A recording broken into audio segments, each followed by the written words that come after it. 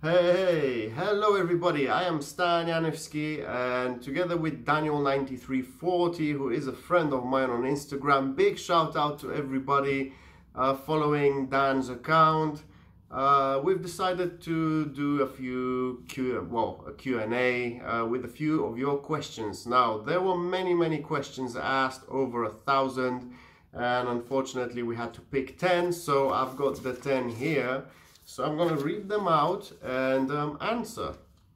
You know me, I'm an actor, Stan Yanevski, best known for Viktor Krum, I guess, from the Harry Potter series. Now I'll talk a little more about myself as we go on. So there we are. Now, question 1. Being in Harry Potter was great, but what does Stan do in his spare time? We want to know you and your hobbies, talents, and maybe a little bit info about your life that we can't find when we search on Google. Okay, now this is a very nice question and it is by Dina Rodriguez Landry. Now, Dina, it was awesome being in Harry Potter, and Viktor Krum, we know what he does, what I do. Well, first of all, let me say this. I am verified on Instagram, Stan_Yanevski. And if you are following me on Instagram, you would know a lot about my personal life. What I do in my spare time, what I do during my work time, which is actually right now, I've got about half an hour before I have to go to set. But anyway, now what I do in my spare time, I like to spend time training. I've got a little bit of muscle showing here.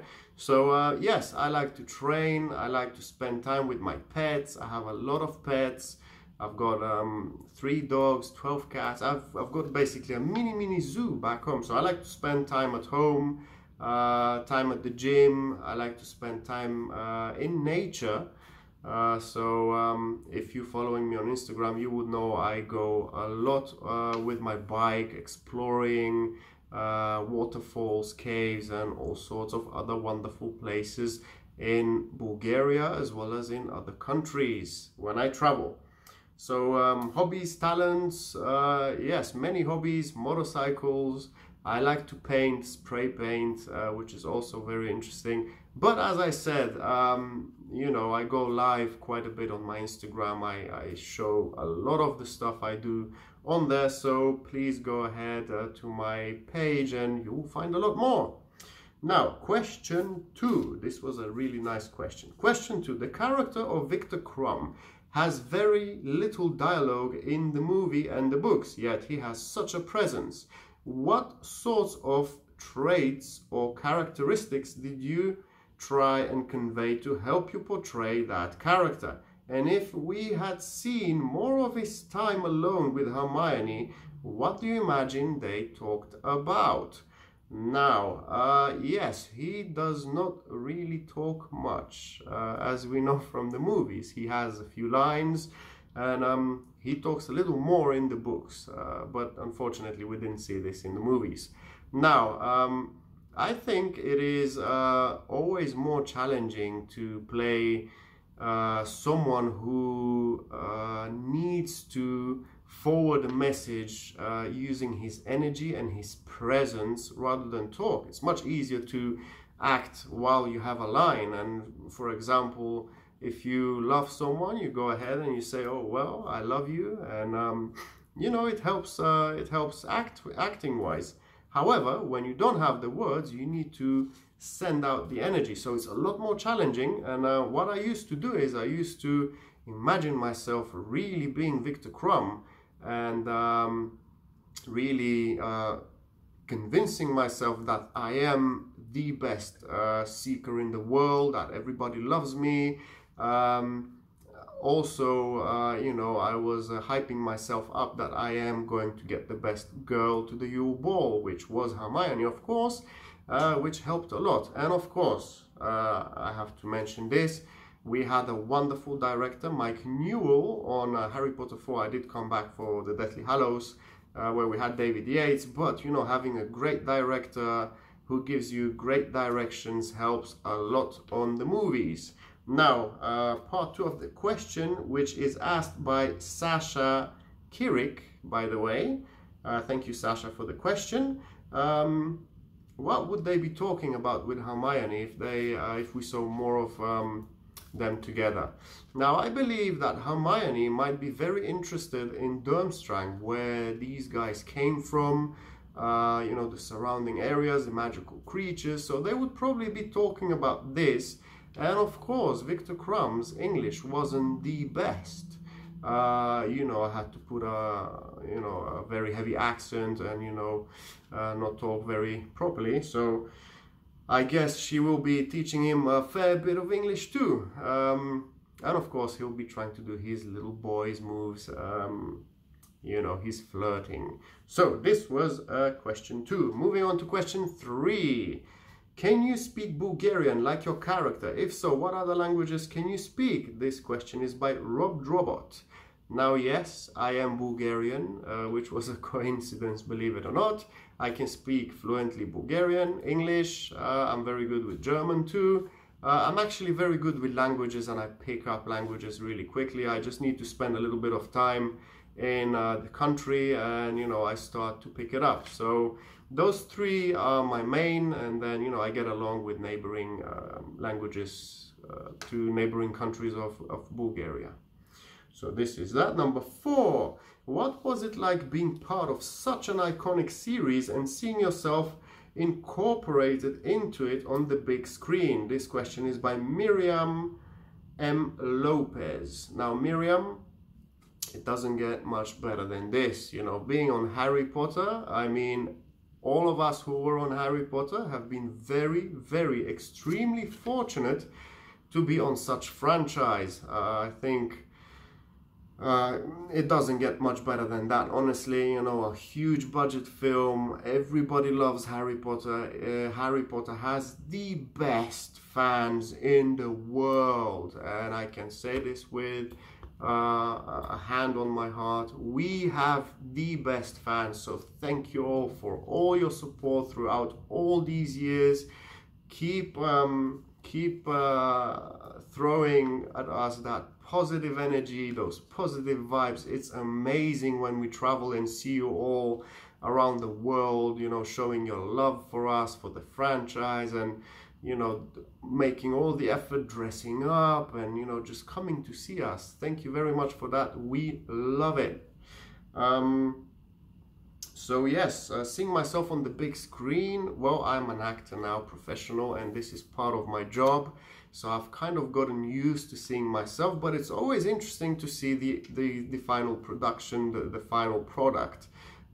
We see one thing from the perspective of an actor while on set, and of course it's quite different when you see the finalized product in the theater with everybody else and everything put together. So it's really, really interesting every time. And I always criticize myself. I always say I could have done much better. I could have changed this and that, done that another way, but unfortunately, you know, it is what it is, and once it's done, it's done. And what is important is not so much our own criticism, but your view on the films and, you know, the work we've done. So if we get your support, if you enjoy what we've done, that's our reward, you know, knowing that we've done a good job. So Miriam M. Lopez was this. Now moving on to number 4. Where is number 4? Yes, what was it like being... Oh, that was number 4. Okay, moving on to number 5. I'm sorry. So number 5. Who was the funniest on set of Harry Potter? Alright, this is from EPG Alia. Now, the funniest person on set... you need to remember, we were quite young back then filming, and we did play a lot of pranks and a lot of jokes on each other. And I remember the Weasley twins, you know, James and Oliver, as well as Rupert Grint, and basically everyone, you know, we were all together for a long time, and we used to play a lot of practical jokes and have a lot of fun with each other. So it was a big, you know, good laugh, a lot of funny memories and moments. There wasn't just one person that was you know, the funniest. It was mainly all of us together being troublemakers at some point, for which of course we got told off now and then, but it was very, very much fun. And I did spend a lot of time with Torga Safa, who was Karkarov's aide, a very good friend of mine. As I said, you know, we were running down the corridor. It was like going to school, you know. We had a wonderful, wonderful and amazing time. All the ADs, you know, everybody on the production, a lot of people who you guys never really saw, who were part of the production, the runners, the PAs, makeup. We had a lot of fun and it was great, and I couldn't just pick one person, you know. It's a family thing. So a lot of funny people, a lot of funny moments and memories, and a lot of them are to be kept private. You can wonder why. Now, number 6, are there any upcoming roles you are going to play? Which one is your favorite to this date? This is from V Stoyanova 13. Now, yes, I am currently in Sweden at this very moment, and I have to go in 10 minutes to set. We are filming an action movie where I play Dr. Feldspat. It is called Last Man Down. It should be out in spring, maybe late spring 2021. God bless, everything is all right. So currently filming this. I've got a few other projects down the pipeline. I keep mentioning this. I talk a lot about all of that stuff on my Instagram profile mainly. So if you're interested in what I do and how I do it, please go and check it out. I've got a lot of information non-stop, you know, pictures, videos with the cast, crew, locations, so a lot of interesting things. Now, which is my favorite up to date? I love my job, let me say this. I love my job. I think, you know, I was destined to be an actor. I really, really enjoy being in movies, on sets. It's like a big, you know, wonderful playground for me. I enjoy meeting all these people. I enjoy everything about it, even, you know, the negatives that come with losing your private life at times, and so, you know, so on and so forth. But yeah, my favorite, I must say, Harry Potter. You know, being Viktor Krum is one of my, it will stay with me for life. You know, I've just had a pop figure come out, so I have a little Viktor Krum, well, a few little Viktor Krums now, official ones. How much better can it get? It is really awesome. I love it. And most of all, the fans and the followers and all the love you guys share for us and, you know, provide us with, is just, it's beyond words. You know, I cannot express how much I'm thankful and grateful to be having you guys as our fans and supporters in what we do with our professional life, with our private life, being ourselves, and, you know, all the characters and everything else that goes on with us. We have all kind of grown up together now, and it's amazing. It is global, it's worldwide, and wherever I go, I always feel loved and welcomed. So thank you very much once again. Now, moving on to the next question. Who are you most intimidated by while filming Harry Potter? This is by Cadence McGrady. Now, you would expect that to be an actor, I guess, but for me it was Mike Newell, who was the director, and I believe that I owe being Viktor Krum, we all owe, you know, Viktor Krum being me to him mainly, because he insisted on seeing me live and doing a live casting with me. So I believe that Mike Newell played a very, very important and big part in my life. So I was very concentrated. I wanted to prove that he's done the best and the most right choice there could have been for choosing me to play Viktor Krum, and I believe I managed to fulfill his vision on being Viktor Krum. So Mike Newell, I must say. Otherwise, of course, all those big names that we had on Harry Potter: Miranda Richardson, Brandon Gleeson, Sir Michael Gambon, Alan Rickman, God rest his soul, and everybody else, you know, great names, some of the biggest in the industry. You know, it really doesn't get much better than that. Now, question 8. If you could star in any other fandom, which would you choose? This is by Splatter Palette. Well, any big franchise, any franchise that has a big following like Harry Potter. So for example, Star Wars, anything DC, Marvel, superhero, Need for Speed, Game of Thrones, Lord of the Rings. God, I can keep on going.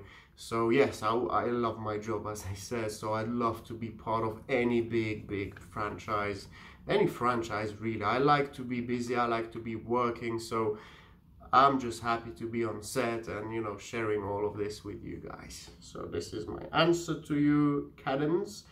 And oh no, this was Splatter Palette. Interesting nicknames. Now 9. Do you still have anything from the movies, like clothes or something? This is by Gabrielle. What is this? Gabrielle Mark 0721 or Marvy, something like this. Now Gabrielle 0721.